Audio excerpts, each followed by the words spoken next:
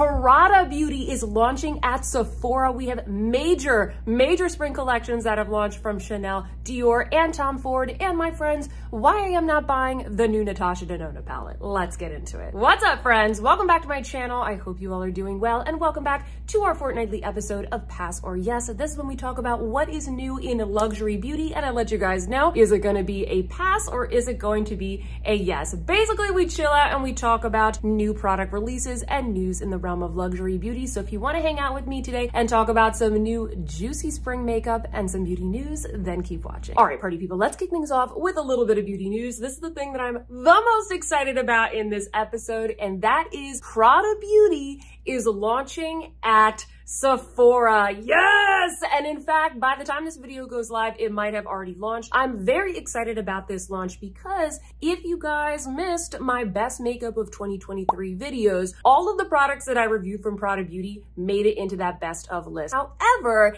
it's made me a little sad, okay? Because I don't hear that many other people talking about this brand. And I think a big reason for that is because it's just a little bit hard to get, or at least it has been up until now. If you live in the US like me, you either have to order it off the Prada website or from Harrods or from Selfridges, which are UK retailers. You gotta pay for shipping. And so it's a little bit, it's a little bit of a commitment because the prices are very high. So I'm very excited that we're gonna be seeing this at a big mainstream retailer here in the United States, and hopefully we'll see it at Sephora Canada and maybe also throughout Europe and other countries as well. I was reading some comments about this. I think a lot of people were excited about it. Some people were a little surprised. Some people were wondering, are they going to be going to Ulta? I'm not really sure, friends, but I do think it makes a lot of sense for Sephora to be bringing in Prada Beauty because they are kind of getting some of their market share taken away by Ulta, who has been launching brands like Chanel, Dior, Charlotte Tilbury, Fenty even in their stores. So they are kind of expanding into the luxury category, and Sephora needs to catch up. They need to catch up, okay, with some of the hot new brands. It's becoming less and less of a default retailer for a lot of people. At least that's the feedback that I'm getting. Comment down below and let me know your thoughts. Where do you like to shop? Sephora, Ulta, Nordstrom, some other retailer? Let me know. What do you think of Sephora right now? I still see a lot of people shopping at Sephora, so I'm excited that they're going to be having Prada Beauty. I noticed a lot of people were also commenting about the prices of the products. It's a luxury brand. Prada has consistently been in one of the top 3 slots of biggest luxury brand in the world in 2023. So it makes a lot of sense that they're going to be coming out with a beauty brand. And it also makes a lot of sense that the prices are going to be higher. The prices that are on the Sephora website seem about right when you take a look at the pricing for Chanel, Tom Ford, Dior, a lot of these other very high-end brands. And I will say, guys, I think Prada really nailed it, not only with the formulas, but also the packaging. The packaging is a lot nicer than what we see from Tom Ford and Chanel. Just gonna say it right there. So overall, guys, I really like this brand. I will link down below where you can shop the collection, and also I will put my review of the products so you can figure out if there's anything that you want to pick up if you are a Sephora shopper. By the way, if you're new here, hi, welcome. My name is Sophia and I love luxury beauty. I upload new videos just like this one every single week covering what is hot in luxury beauty, but also lots of new makeup reviews. So if you love luxury beauty, hit that subscribe button to join our fam. We would love to have you here on this channel. And as a reminder, friends, all the products that I mentioned in today, they're all going to be linked down below in case you guys want to shop. Let's get back to the rest of these new releases. As I teased in the beginning of this video, there are so many spring collections that have just dropped from some of our favorite luxury brands. It's always like the first of the month. Everything starts to drop except with January. It's usually, January 2nd because everybody's like tired and hungover and whatnot on New Year's Day, or at least sometimes I am. So what do we have new from our favorite luxury brands? Well, Chanel finally, guys, has officially launched their Chanel Le Beige Winter Glow collection. I already reviewed this collection for you guys. It's really beautiful. Check out that review if you're kind of trying to figure out what products to get. We saw this drop on Nordstrom, but the products kept kind of like selling out. I don't really think it was supposed to launch, guys. Some of you guys picked it up from the boutique, but for those of you who were trying to get your hands on it, it is officially launched. So I will have that link down below. There's an eyeshadow palette in the shade cool. I have some comparisons with the other Le Beige eyeshadow palettes in my review. There are some beautiful lip balms, some gorgeous blushes, and also some nail polishes as well. Everything is kind of like that, you know, frosty, blushing, cold girl type of vibe, but I think these colors can really carry us into spring. Nothing super groundbreaking, but the formulas are very gorgeous. Everything has something that's like a little bit special to it. Also, I forgot to mention, there is a limited edition primer that is very, very nice. It's not going to be around for long, so if you're interested in that, that would probably be the biggest thing that I would recommend picking up sooner rather than later. Also, friends, we have a ton of new products that just dropped for spring from Dior. It's always the first of the month. These brands are like, here you go, spend all your money. Here's all the new product launches. I know it's very hard to decide, so I did pick up quite a few things to review for you guys. Let me walk you through it because some of these are limited edition and some of these I'm pretty sure are permanent. So first up, we have two eyeshadow quints. These are called Pink Organza and Poplin Peach. So Pink Organza is kind of like the cool tone, neutral pinky one, and Poplin Peach is, well, the warm tone peach one. They look really cute for spring. I'm curious if these are gonna beat the Poplin and Organza quints from 2 springs ago. Those were so popular, they literally flew off the shelves. So I'm curious to see how long these stay in stock. I tried to talk you guys out of these when I talked about them in my previous episode because I thought that they looked a little bit dusty, but I did pick them up for review purposes. So look out for that review, guys. I will be doing kind of like a wrap up of Dior Spring. I probably would wait for the review though. Like I probably wouldn't rush and buy these, friends, because as we all know, Dior reformulated their eyeshadows and their blushes and their lip maximizers and their lipsticks and pretty much everything else last year. And it's not that they're bad now, it's just that they're a little bit inconsistent. Some of them are better than others. So that's why I want to review them for you guys here on my channel. So we have those 2 new quints. We also have this new blush in the shade Delicate Rose. And this is another one that I would say before you rush out and buy it, I would take a look at what you already have in your collection because this looks very similar to, was it Precious Rose? Everything's a rose. It's like Precious Rose and Splendid Rose were the holiday blushes. And then now we have, what is it called? Delicate Rose. See, I can't even keep track of them, guys, because they're all so similar. I did pick this one up. This was a Yasss, okay? I didn't pass on it. I'm getting these to review, but I would wait for the review and see if that is going to be worth it. There's also some nail polishes. They're very cute, but those were a pass from me. And then there also are some new lip maximizers that I want to show you guys. These were a yes, but I didn't pick up all of them. We have Icy Blue, Shimmer Candy, Shimmer Rose Gold, and then there's also another one that I saw last night that's called Holographic Yuzu. Doesn't that one look fun? I bet it doesn't look yellow on your lips. It probably just looks, you know, like clear with a yellow sparkle, but it still looks really cool. The one that was a yes from me was the Shimmer Rose Gold. If you like Rose Gold Shimmer, you're gonna like it. It's very similar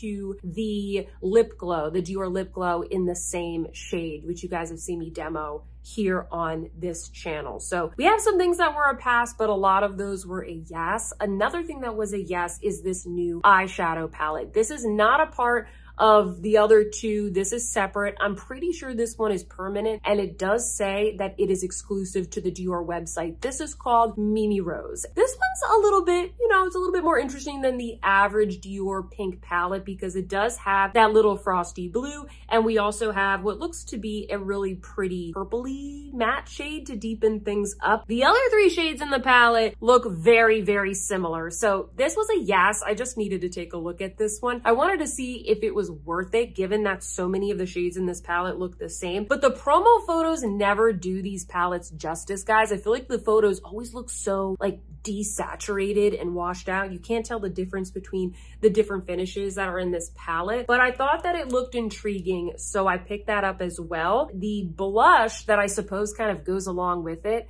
that I think also is going to be permanent is this beautiful light pink one. This one is called Rose Poplin. So once again, another rose, guys, but at least this one seems a little bit different than other ones that they've launched recently. It's very light. It looks very, very soft. So I think this is only going to work for those of us who are very fair. So I did pick this up. I think it'll work for my skin tone. I don't think I have anything like this light and pastel, so I thought it might be nice. So this also was a yes. As you can see, I'm picking up a lot of Dior. I really try and get as much of the Chanel, Tom Ford, Dior for you guys, especially if you're interested. This next palette is from the Backstage collection. And actually, I think this is the one that the most of you are interested in, and I can see why. This is the Dior Backstage Smoky Essentials palette. This looks like a very nice everyday neutral palette that you could, you know, create a smoky look with as well, because most of the shades in here are pretty light, everyday and wearable, even though it's called Smoky Essentials. I also like the fact that there's a white and a black in there. Thank you, Dior. I love those options. And because it's the Backstage line, you get more shades. So it's like, okay, if you put a black in there, you still get 8 other shades that you can work with, even if you don't really use that one every day. This is a Yasss. I picked it up. I think it's arriving today or tomorrow, so I will be reviewing that as well. I don't know if this is limited edition. It just says new on the Dior website. Will this be coming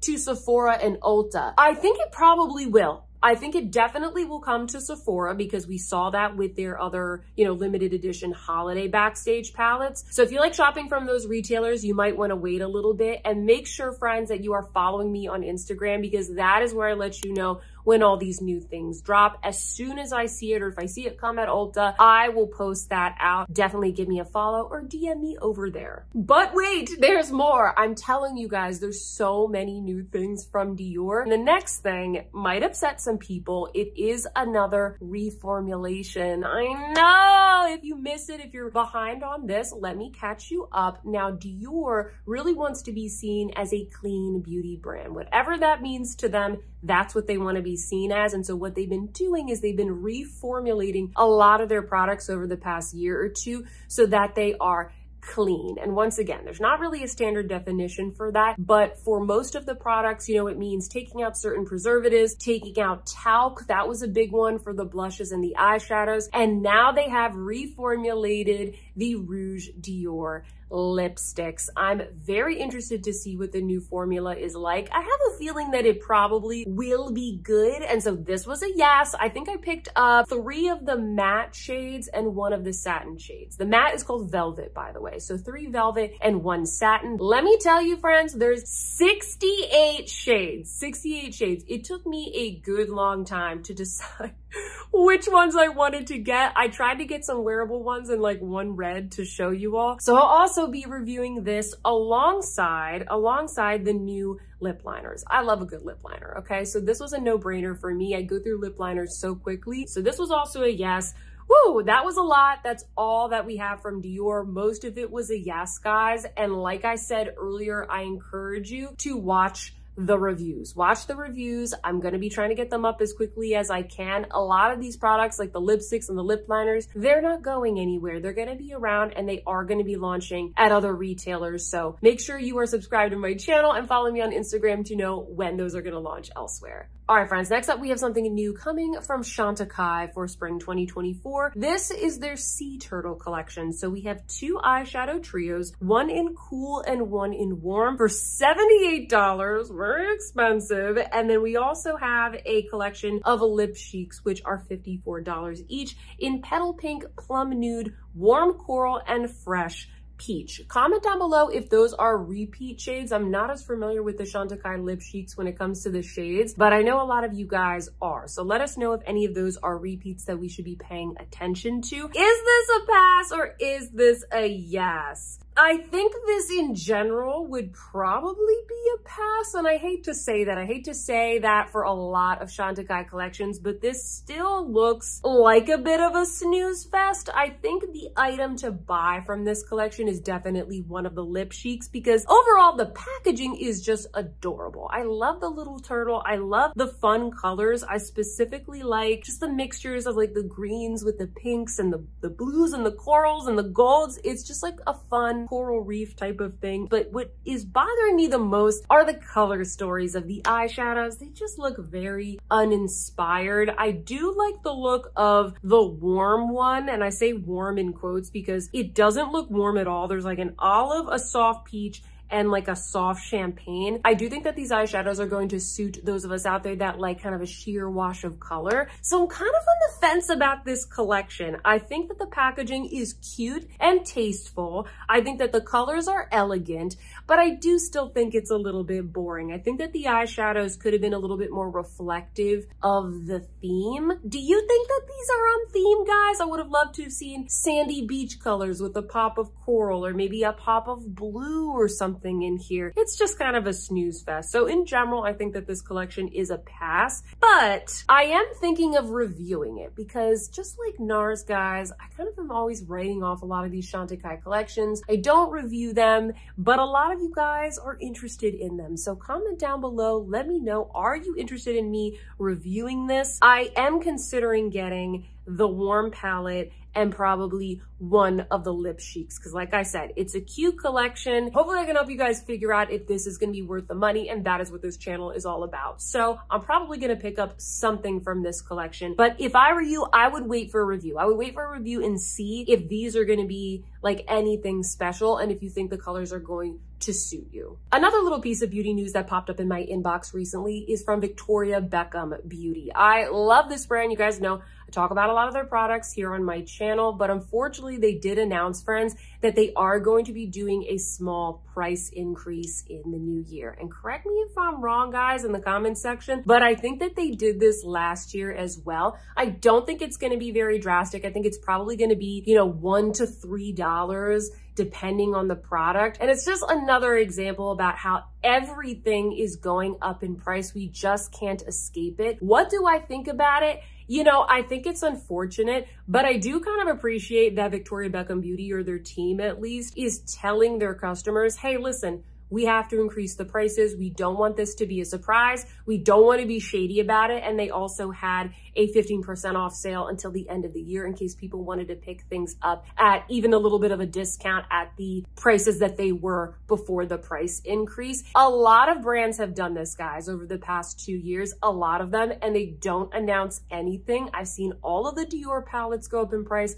I've seen Natasha Denona go up in price. I've seen a lot of brands just kind of bump up their prices across the board, like $2, $3, maybe even $5. And those of us who shop beauty a lot, we definitely notice it. It is a shame, but I do kind of appreciate that they at least announced it so that their true fans could go out there and maybe pick up something that they've been wanting to get if they didn't already get a chance to get it around the Black Friday sale season. So just wanted to talk about this as kind of like a general theme that I'm seeing in the industry, guys. And please comment down below. Let me know your thoughts. What do you think about all of this? Are you going to more, you know, drugstore brands now? Are you looking for more value? Are you looking for better packaging from a lot of these brands? I definitely am. What I like about Victoria Beckham Beauty is that the packaging and the formula is usually pretty impeccable. So at least I'm getting a pretty good value for my money in, you know, like it checks all the boxes. That's kind of what I'm saying here, guys. So I would love to hear all of your thoughts. Let's start a little discussion in the comment section down below.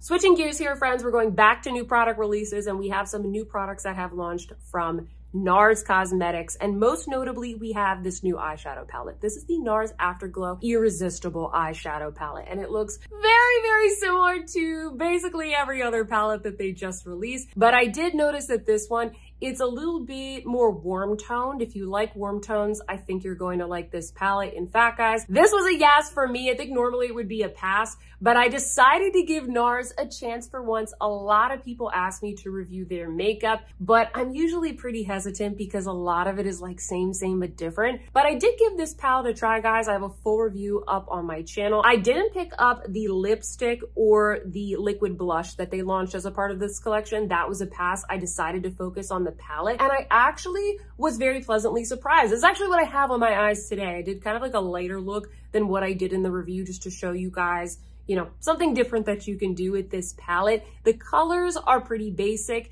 They are a little bit more warm tone than what we've seen before. And they do have a matte, a soft satin, and a glitter finish in this palette. And you can see all of those finishes demoed in my review, but I was pretty impressed by all of them. I think that the palette is really good quality. It really just depends on whether or not, you know, you want these shades. The packaging is really nice. So this was a yes for me, friends, and I actually do recommend it. But if you have a lot of this stuff, I don't really think it is a must-have. Another Another product that I really don't think is a must-have is this new quad from Charlotte Tilbury. Many of you all were asking me, are you going to review this? What do you think of this palette? This is the Queen of Luck luxury palette. Now, this is limited edition, and it looks like maybe that this is specifically for the Lunar New Year. We see a lot of those types of releases come out this time of year, and the past couple of years, Charlotte Tilbury has always released something. I like the fact that she's releasing a new color story, because I think what she's done in the past, correct me if I'm wrong, is she just sort of takes bestsellers and then repackages them in some sort of like red compact. So I like the fact that we get something new. Everybody can enjoy this, whether you celebrate Lunar New Year or you don't, but this is a pass for me. I just decided to skip this, guys. It's a limited edition. I feel like it's gonna be here. Everyone talks about it. And then 2 weeks later, nobody's gonna care about this palette. It is very neutral. It looks very wearable, but it just doesn't look like anything new or different. If you have a lot of Charlotte Tilbury palettes, or even just one Charlotte Tilbury palette that's in a neutral shade, you probably don't really need this. It's just okay. I didn't watch any reviews of this, I will say, but the swatches look, I don't know, like they look a little bit sheer. They look a little bit not super great. Comment down below and let me know if you got this. Do you like it? But for me, it just seemed, you know, kind of boring, very uninspired. And I don't really see Lunar New Year in this color story. I mean, we do have one gold in here, but I thought that the colors of Lunar New Year were usually more like gold and red. I don't know, something a little bit interesting I think would have been appreciated. I don't celebrate Lunar New Year, so comment down below. Let me know if you agree, if you do, if you're more of an expert than me. But for me, this was a pass. Gucci Beauty has launched lip glosses. We haven't seen lip glosses from them, at least I think so to date. And they come in 6 different shades here. And these, my friends, are a total pass. I like Gucci Beauty. I appreciate Gucci Beauty. I really like the packaging and the formulas, but this just seems kind of unnecessary. You can only have so many lip glosses before they all tend to look the same. And when I look at the swatches and application of these in the promo photos, they look very, very sheer. Like if you look at the model here, or the hand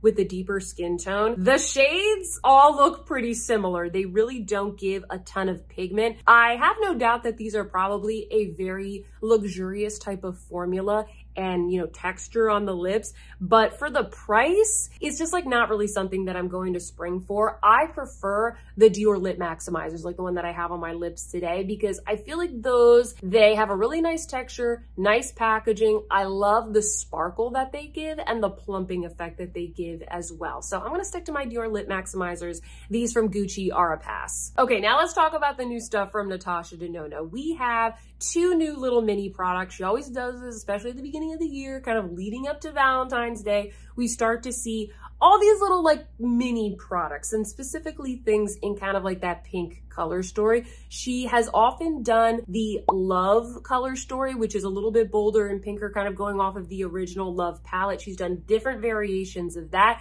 I don't know if she's gonna do that again or if this is what she's doing for this year, but what she decided to do is to kind of go off of the My Dream midi palette that she launched last holiday. This time around, we have 2 little minis. We have a My Dream mini eyeshadow palette, and then we have the My Dream mini glow blush. And listen, guys, okay, because I've said this like a couple times on my social media, this is a total pass. I don't want to act like these are bad products, but what I want to say is that, you know, these are a pass because they're just incredibly unnecessary for people that have a lot of makeup or have a lot of neutral makeup. I know that they are travel friendly, but how often are you actually like traveling around with your makeup? Maybe you have a small everyday makeup bag and you bring it in your car, you take it to the gym, but you probably already have a lot of neutral mini products in there. So I sort of urge you to pump the brakes here when you see these cute, neutral, wearable mini products that are like half the price of the full-size thing. So it's like, oh, why not? You know, just throw a little mini palette in there. I urge you to pump the brakes and really take a look at what you already have in your collection. This mini eyeshadow palette, while it is very beautiful, it just seems like the kind of thing that I would buy for a friend who doesn't have any eyeshadow at all. Like, this is the first palette you're gonna give someone. If I had like a teenage daughter or something, this would be a really good thing that I could buy her. That's gonna be, you know, a little bit special, better formula, but it's not really something that I'm gonna pick up. And that's why it is a pass. I just don't really think that it's worth it at all. And the other thing that annoys me about this palette is like, it doesn't look anything like the My Dream palette. Where are like the golden tones? Where are the purpley tones? Where are like the pretty toppers? It just looks like a neutral to slightly cool tone palette. And the My Dream palette is the warmer neutral palette. So it just doesn't make sense, okay? It doesn't make sense, guys. And then the mini glow blush, I think that looks really cute, but remember guys, a lot of times brands, they use things like embossings and patterns to make us feel like it's something wildly different and new. I know it's got the 3 colors right there, but they're all gonna blend together and they're just gonna look like the same rose blush that she has launched so many times in other minis and different like seasonal collections. So just remember, I know that looks really cool and it looks like kind of a multi-purpose product. It does look better than the eyeshadow palette, I'll give it that, but it really isn't anything different. It's just a way to sort of market to us and make us think like, ooh, that looks so cool and different. I need to try it. So yes, I'm being like super salty in this episode, guys. These look really cute and no judgment to anybody that picked them up because a lot of you did. But I just want to explain why I'm not reviewing these. They're so duplicative. They're so dupable. I just don't really think that they're worth it if you are a makeup enthusiast. All right, friends, that is all I have for this week's episode. Thank you for joining me today. If you like this video, please don't forget to give me a big thumbs up and consider subscribing to my channel if you have not already. Now it is your turn, friends. The most important part. I need you to sound off in the comment section down below and let me know what you think of these new releases and beauty news, all of the updates that we talked about today. I need to hear what you think because your opinion matters just as much as mine. So let's start a little discussion in the comment section down below. And with that, friends, I hope that you see some beauty in your day and I will see you in my next one. Goodbye.